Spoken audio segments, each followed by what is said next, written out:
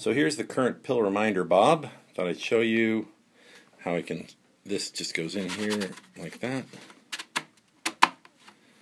Fits in. This one is unfortunately doesn't have the area they put in there. You'll notice that the LED areas are being held in now with screws. That's pretty good.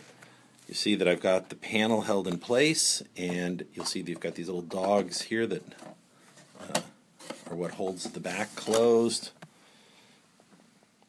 It's mounted. I couldn't find a way to mount that PIR, so it's just taped there for now. But you see there's plenty of room for the headers on the LCD display.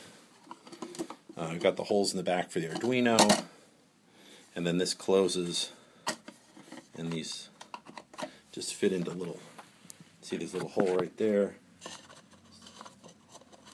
You have to kind of juggle it to get it in, but once it's in, it's pretty securely held. And thus, the pill reminder.